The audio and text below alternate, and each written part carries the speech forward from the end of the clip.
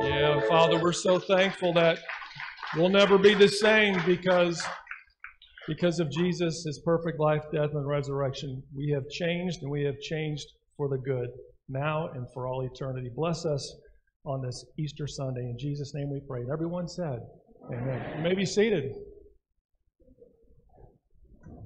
You know, one of the most important chapters in the Bible is in the New Testament, and it's 1 Corinthians chapter 15, because it talks all about the resurrection of the dead. And there it says, "But if Christ has been raised from the dead, the first fruits of those who have fallen asleep, for since death came through a man, the resurrection of the dead comes also through a man. For as in Adam all die, so in Christ all will be made alive."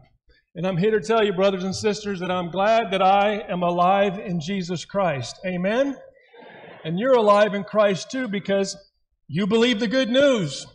God, the Holy Spirit, has worked saving faith in your heart in Jesus Christ. You believe that He actually lived, that He was a true historical figure. You actually believe that He was the perfect Lamb of God. That means that He was without sin. He was without any blemish at all. Not only do you believe that, but you believe that He suffered at the hands of sinful people, the people that He actually made and created. And you believe that He shed His blood for you on a tree, on a cross. And you also believe that you don't deserve His goodness, and you don't deserve His grace, and you certainly don't deserve His forgiveness, and you don't deserve heaven either, and neither do I, and neither does anyone else. We all know what we rightly deserve, don't we? Yeah, we don't deserve to be forgiven. We don't deserve to have a right relationship with God. We don't deserve to check out of this life and live forever in heaven. What we really deserve is what our sins should be getting us, which is hell, which is temporal and eternal punishment. But we worship, believe in, and adore a God who loves us so much. I mean, if you start with Genesis and you start with the fall into sin with Adam and Eve, I mean, they messed it up. They screwed it up for everybody.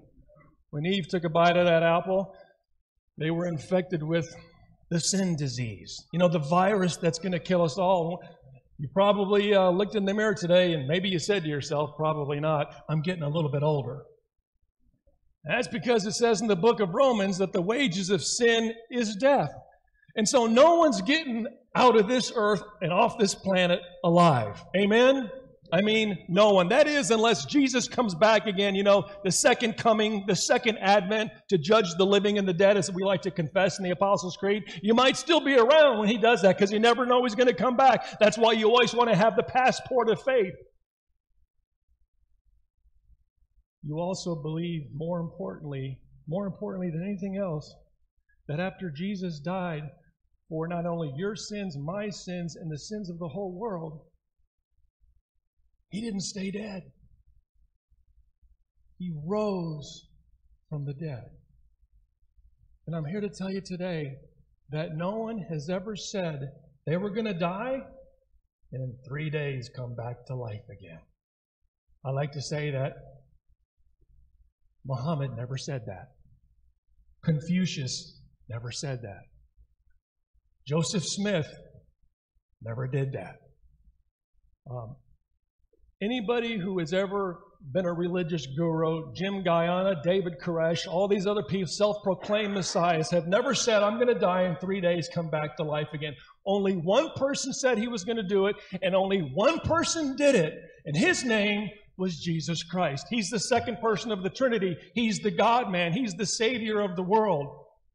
He's the one who died and rose for all. But not all people have faith in Him. And it's critical that we have faith in Him because that's how we get saved. That's how we get sins forgiven. Here's what it says in Romans chapter 10, verse 9. That if you confess with your mouth Jesus is Lord, say Jesus is Lord,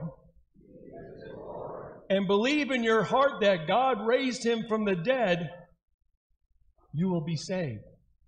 Did you get that part? Believe in your heart that God raised Him from the dead? For it's with your heart that you believe and are justified, and it is with your mouth that you confess and are saved.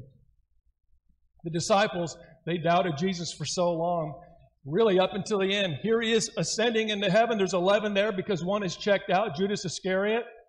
And the scripture says in Matthew chapter 28, they worshiped him, but some doubted. Can you believe that? You have doubts? You have concerns about your future? About your eternity? I think we all struggle with doubts now and then, but I remember that story in the Bible where a guy was struggling with that. And he said to Jesus, Lord, I believe, help my unbelief. It's real, isn't it? I believe. I have doubts. Help my doubts. Help my unbelief. Jesus has indeed been raised from the dead. You guys, it is the linchpin of Christianity. You know what a linchpin does? A linchpin keeps the wheel connected to an axle. The linchpin of Christianity is the resurrection. Without the resurrection, the wheel of Christianity falls off the axle. I mean, our faith is futile. It's in vain. It means nothing if Christ has not indeed been raised from the dead. You know, at the beginning of the service when we all confessed our sins, we all did that together, didn't we? Right? And then the pastor turned around and said, you know, in so many words, by grace through faith in Jesus, your sins are forgiven in the name of the Father, Son, and the Holy Spirit. If Christ has not been raised from the dead, that confession and that absolution is meaningless. Any of you guys been baptized?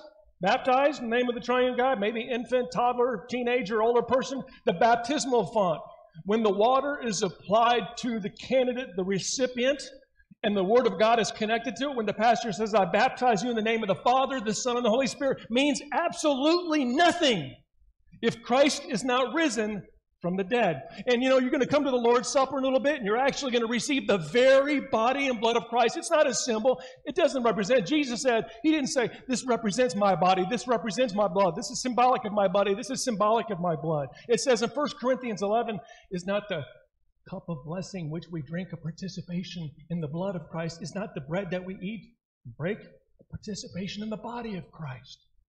But if Christ is not risen, you're not receiving the body and blood of Christ for the forgiveness of your sins. But I'm here to tell you that Christ has indeed been raised from the dead. The thing that puts power into the absolution is the Word of God. The thing that puts baptism, the power into it, is the Word. It's the Word of Christ spoken over the bread and wine that puts power into it. But what gives it life, what gives forgiveness that gets dispersed to God's holy people, is the fact that Jesus is risen from the dead. Amen? And so here's what God wants us to do. He wants us to tell as many people about that as possible. Start with your own brokenness. Start with your own need for a Savior. Start with your own shortcomings, where you've blown it, where you suck in thought, word, and deed, because that'll connect with people. Too many Christians are seen as self-righteous and pious. Hey, you went to church on Sunday. Let me ask you a question. Are you coming back next Sunday? Is what some people might ask you. You want to come back next Sunday because you want the goods. You want the spiritual vitamins. You want to hook yourself up to the IV of God's Word and Sacrament because that's where forgiveness flows. That's where life flows. That's where peace flows and strength flows. That's where God flows into you so that you can keep believing in the one true Christian faith until God calls you home for all eternity, and you never know when that's going to happen. It happens to toddlers. It happens to teenagers, 20-somethings, 40-somethings, 60-somethings, and 80-somethings. You never know. But you want to have the passport of faith when you go. For as in Adam all die, you know, Adam back in the Old Testament, so in Christ all will be made alive. You're alive in Christ. Through His Word, breathe that life into other people. Happy Easter, everybody. God bless you. Amen.